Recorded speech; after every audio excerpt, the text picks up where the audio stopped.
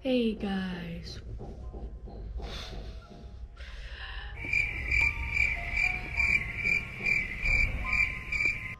So, nainiabot ako mail today. Gaya kasing sa inyo na. So, naabot na atong mic. Yes! Naabot na atong mic. So, i-pick up sana ako siya kay wala ako ipa-deliver din sa balay. So, i-pick up lang na ako na siya karon. So,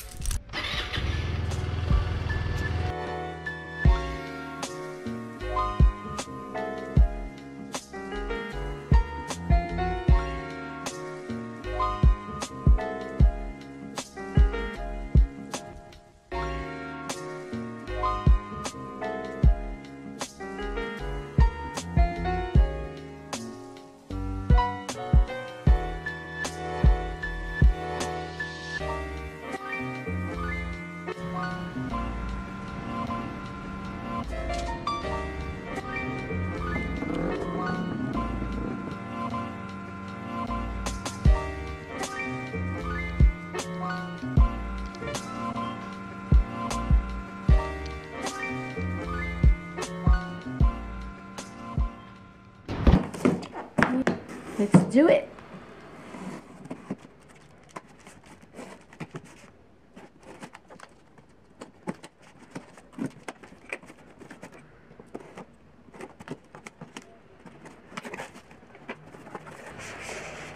Chewy!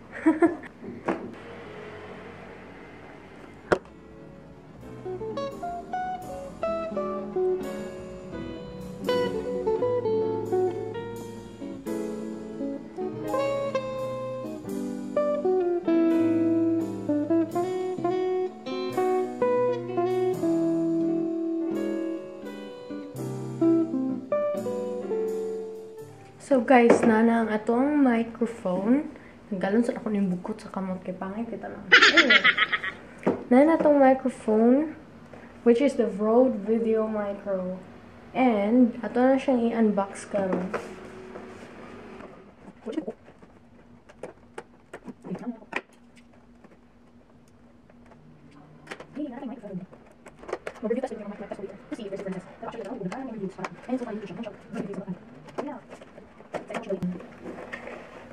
Tada!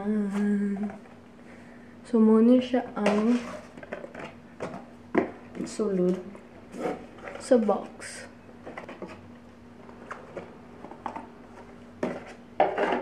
Wow! Yan ang... Wow, kahumok pa yan yung ano eh. Guys, muna siya ginatawag na ano daw, windscreen or dead cat. But I don't like to call it dead cat. Tawagan ako siyang windscreen or something like that. Wind protector. And, nara ang atong mic sa sulod. By the way, ang pulos aning windscreen, pag mag-vlog ka sa mahangin na lugar or kanang ano sa tawag ana? Kanang saba, kani siya makalesen ni siya sa mga background noises. So, nindot po doon siya ang windscreen. So, yeah. Nana ang atong actual Rode VideoMicro. Ani lang siya kagamay, guys. Like, see? Gamay ra jud kaayo siya sa kamot atong palad. Tapos, ani siya kagamay. And, metal po siya. Naana atong holder. Humo ni siya ang iyang holder diri sa ano sa microphone. So atong mini shotgun microphone. So sa mga nakita na ako sa review, kinaing-ani na nga nila. Pasensya guys, kay manual jud akong lens. Kailangan pa na ako siya i-manual para ma-focus. So okay. Tara, fit na jud. So, mani siya ang naong sa atong mini shotgun mic. Cute kayo siya, gamay kayo siya. And, kani ang katong 3.5mm na audio jack. Then last year, na ako'y na-buy sa Ace Hardware katong mga nagagamit og Fujifilm. I think naagyapon mga model silang camera na ang ilahang audio jack is 2.5mm, which is ingani siya kagamay. Muni siya ang audio jack sa 2.5mm. So kailangan ninyo adapter para magamit ang microphone. So nakapalit na ko dan ani dugay na last year pa, even though wala pa ko yung microphone, pero gipalit na nako niya siya daan. Nya 50 pesos lang pampud ni sa Ace Hardware, so gipalit na lang jud pud nako siya. Try na to siya karon. By the way, gagamit ko sa camera karon.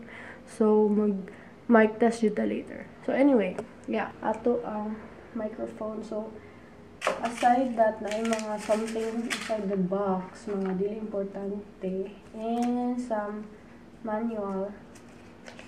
Yeah, dili man siguro na siya importante. Kaya po na ito napasahon. So, set aside na natin sila. Yung siyang box. Fairness. So, nanata diri jud sa ato ang mic. Anyway, kani i-connect ni siya diri. Yep, ingana connect tapos. Guys, kato po sa mga phones. Kay lahi pud to sila og adapter. Kay kaning black na cord is for mirrorless og DSLR lang ni siya. Kani siya para sa mirrorless og DSLR lang ni siya. Lahi pud tong sa mga phones. Kailangan pa nimo palit atong SC7 na cord. Kay namangud siya ganing ring niya diri mo na siya, kani siya TRS ni siya, tip ring sleeve. So katong sa phone magud nato dapat katong tulo ka buok black nga katong TRRS mo to siyang tip ring sleeve, mo to siyang para sa phone. So ang katong sa SC7 na cord is, ang ihang isa ka cord is TRS, tapos ang isa TRRS para sa phones. So, kani, dili po ni siya pwede magamit sa phone. Dili siya mugana. Oops. Anyway, yeah, so, kailangan na po nimo og adapter ato. Magpalit na sad ka tong SC7 kung gusto nimo gamiton ang kaning microphone sa phone nimo. Kung iPhone ang imong phone is ang iPhone 6 Plus pababa, kay napaman siya audio jack, so pwede pa ito magamit.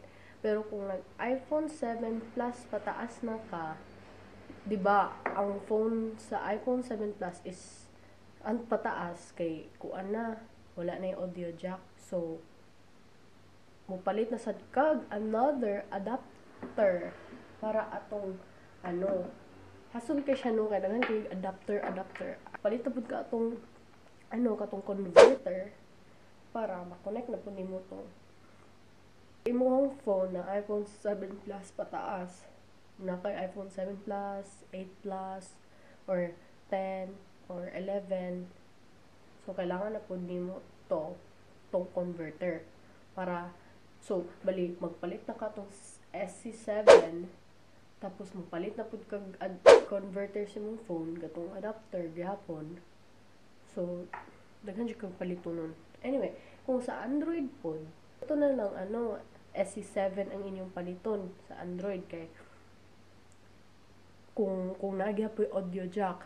So, same lang gihapon SC7. By the way, mag-review test na ta karon, mag-mic test na ta karon. So, washing.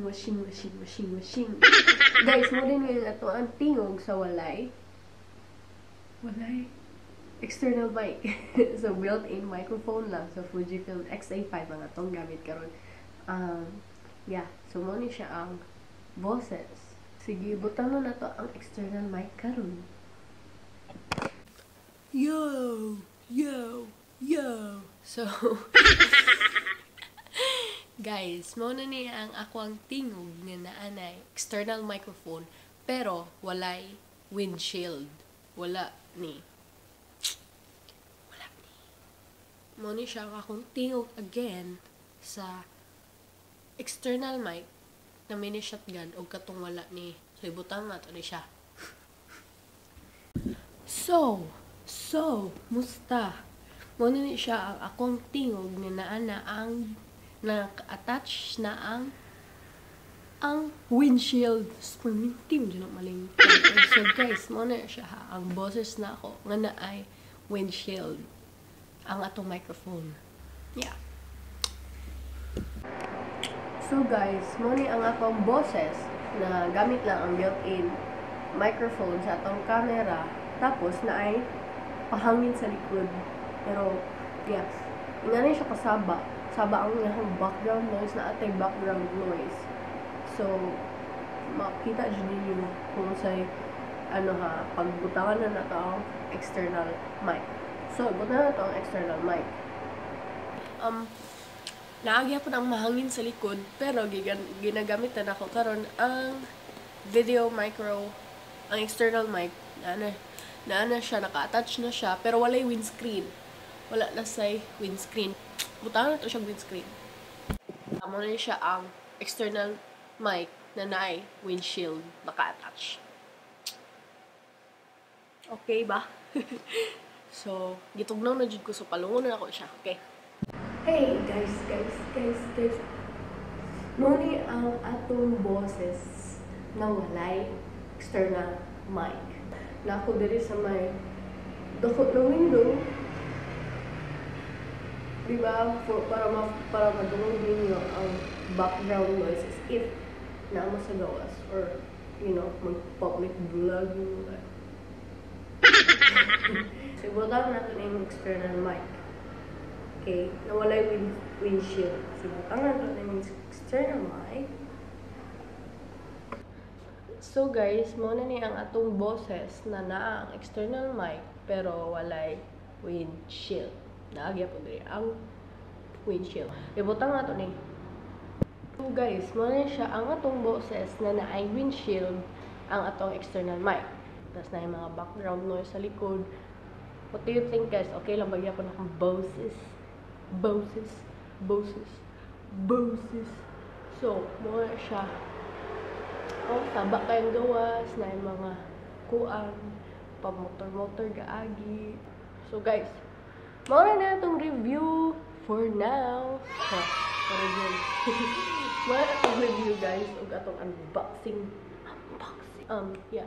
Muna nga siya, guys, ug unta maka-decide na mo kung unsa ba, kung worth it ba siya. Ay, by the way, kalimot ko sa price.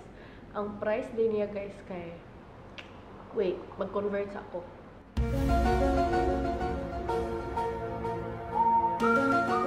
Mga 3K plus pesos. Worth it ba siya paliton? Worth it ba siya i-invest sa mga small vloggers? Sa mga ga-start pa lang o vloggers? And, yeah. Salamat kayo sa pagtanaw, guys! Salamat.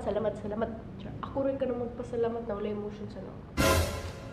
Emotion. Gara na ba? Sige, salamat kayo sa pagtanaw, guys. And di ko kabalupod mo outro. So, unta, tanaw pa ninyo ako ang next video. Okay, bye.